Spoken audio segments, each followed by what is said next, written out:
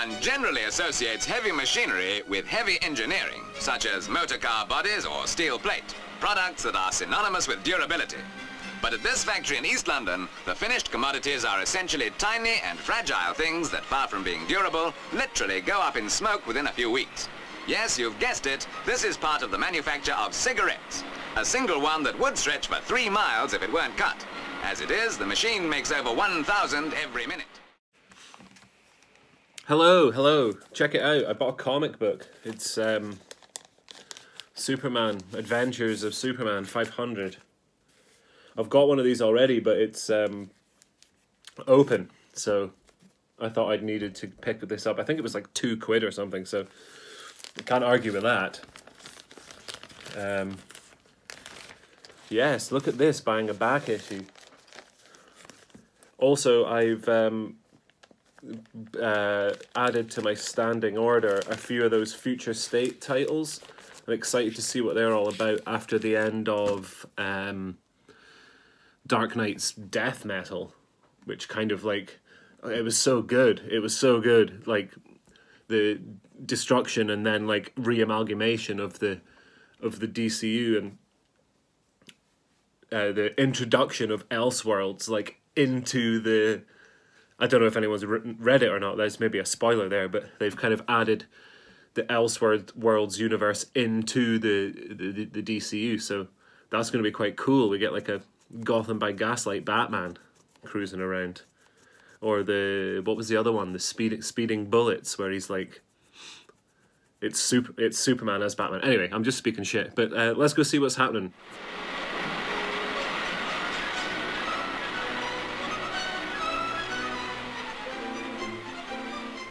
Yet even in this age of automation, cigarettes are still made by hand.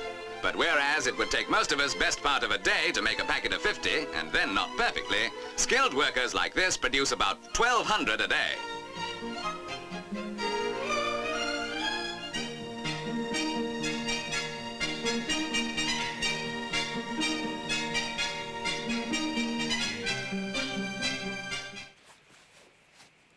So I'm trying to deal with dogs here. They're causing me much grief. Edie, what's happening?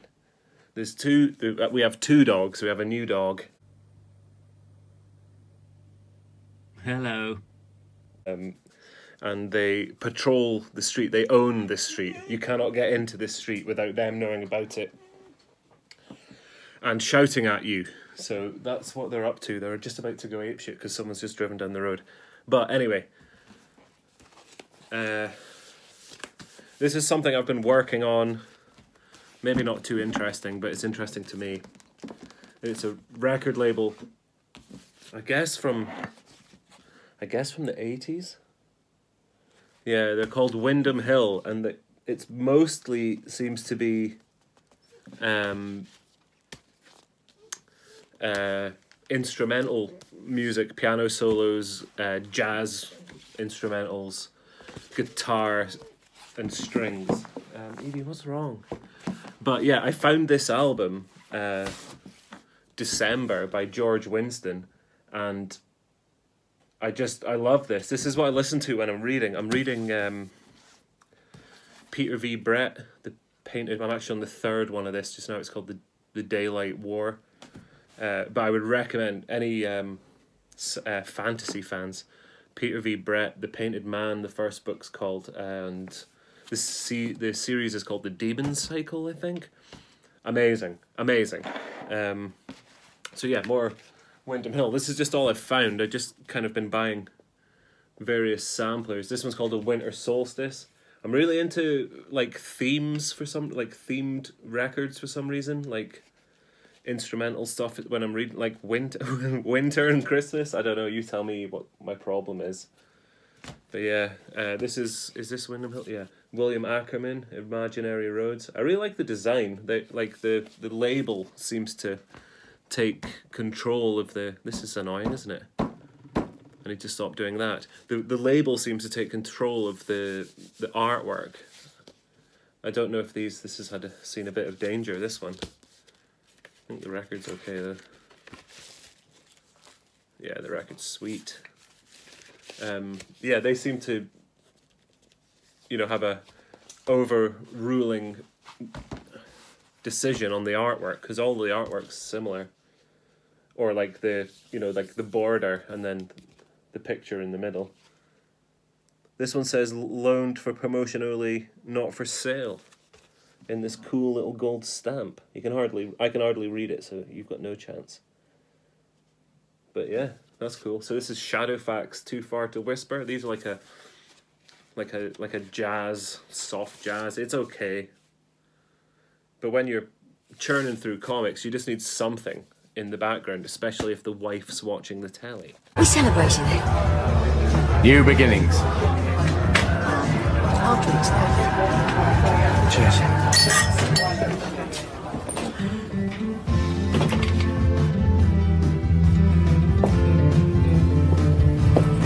Gin and tonic, please, Mel.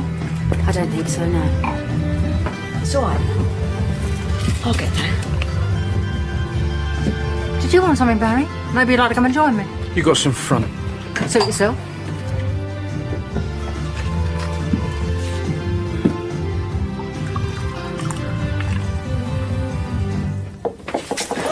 This for you, Pat. Now, you dirty rotten bitch. Get out of my pub right now! I'm not going anywhere. I said get out! Not until I've had my drink. Now, somebody get out of my pub, or so help me out! Stop it! Go on! Accidents! So that's what I'm kind of using these for. This is... Okay, so this is... hang on, we'll show you this one first. They do these records. This is like piano sampler. And I think I've got another sampler. I thought I had another one. I might have shown it already. But these are quite cool. If you're interested in listening to any Windham Hill stuff, just buy a couple of these.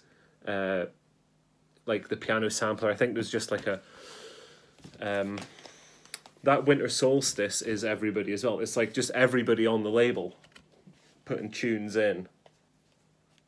It's quite cool. It's quite cool. And they use the... where is it? That DMM, direct metal mastering. That was quite interesting to read up on, like the mastering process, and you know, getting it as correct as they can in the master before they churn them out.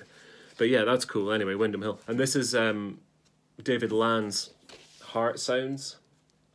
So this is kind of the same deal, but it's another record label. They're called Narada, which I don't know why makes me feel like some sort of cult thing, but I don't know. They seem more culty than Windham Hill. We like Windham Hill. So yes, instrumental music.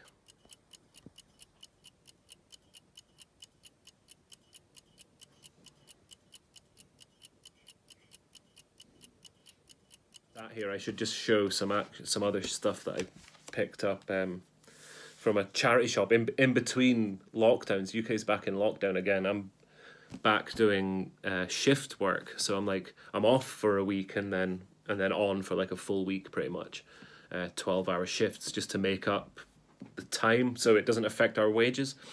It's a bit of a pain in the arse, but the time off's great. So anyway, a couple of records I got before when the charity shops opened and closed again. The Magical Mystery Tour. This is ace. I've been wanting one of these. I don't know if you remember, a couple of years ago I was in the mad buying up all the Beatles. I got like a full-size 12-inch Magical Mystery Tour, and I knew it wasn't right. It was like a modern pressing. So I finally found the EP. I think I paid a tenner for this. And yeah, it's sweet. It is sweet, and there's a cool there's a cool book. Let's see if I can show you some of the. There's like quite a thick book in between. I think this is part of the conspiracy about Paul McCartney's death, because it says there, "I was." He's not alive anymore. Yeah, the supposed death of Paul McCartney in 1960, whatever it was. When did this come out? This was 1967, so yes. Sweet, Magical Mystery Tour. I think that was a tenner. Awesome. And the other one I got was this, Unknown Pleasures by, ooh, look at the fingerprints, by Joy Division. I saw this and this was a $5. I couldn't believe it. I thought this would have been a lot more expensive. It's really nice as well. There's a load of static on the record. It's really dusty, but look at that. But yeah, it's super sweet. I really love this. It's got that song, is it Day of the Lords?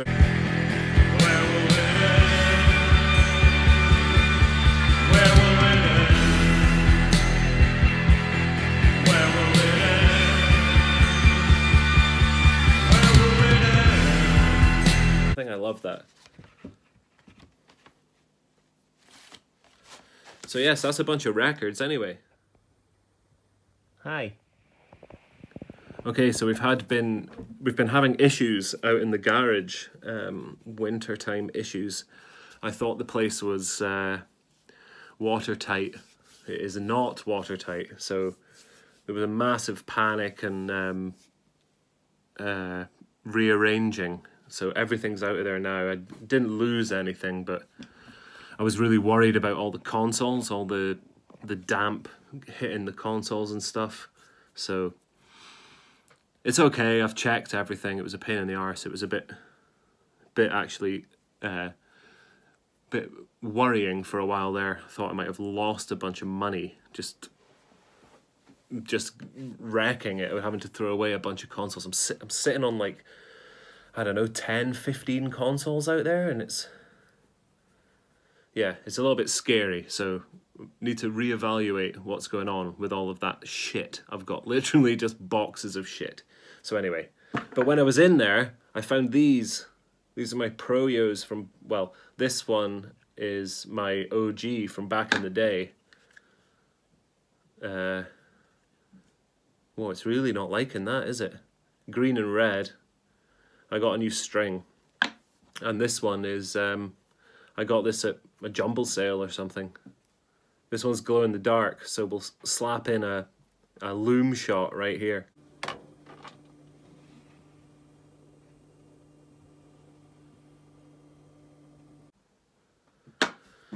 But yeah, man, I was looking these up on the internet, and these are like, this is Pro-Yo 2, and these are like not cheap. And that was what kind of, like, the everything getting damp and stuff kind of opened up my eyes to what I'm actually, you know what I mean? Nothing individually is worth millions of pounds, but together it's quite a bit of money sat there, and I need to kind of think more about properly looking after it. Because like these are going like 30, 40 quid, and I mean, I know it's not a lot, but they're like 80 quid. There's like a week's shopping sat like right there. Just in shit sat in my garage. So yeah, just kind of like reevaluating what's happening with everything, and just making sure it's all looked after, because it's as much as a pain in the ass it would be to have to like individually sell everything if it ever came to that. It needs to still be nice if that ever happens. So yes, anyway, let's do some tricks on the yo-yo. That's what I got these out for. Okay, yo-yo, let's go. I think this is, oh no, I can do the, no, I cannot. Hang on. Well, yes, that is everything. That is all I've got for you, I'm afraid. Yeah, next one's going to be 150. I know they've not been very consistent recently at all. I used to be really good. I did one a week for, I don't know, 2 years, 2 and a bit years. But yeah, next one's 150, so we'll see what happens.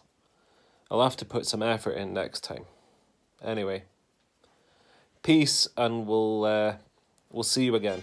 Even more specialized, in fact little known in this country, are cigarettes tipped with rose petals for people who find the ordinary cork tips harsh to the lips. Needless to say, the biggest sale is overseas.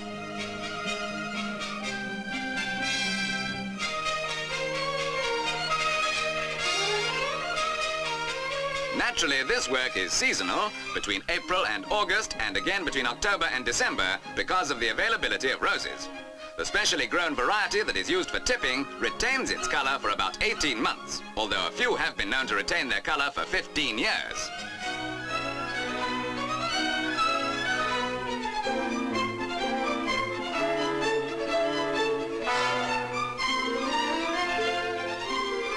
Each rose gives an average of 10 tips, and a skilled tipper can generally keep up with her colleague who makes the cigarette itself. That is about 1,200 a day. So soft to the lips you wouldn't know you're smoking.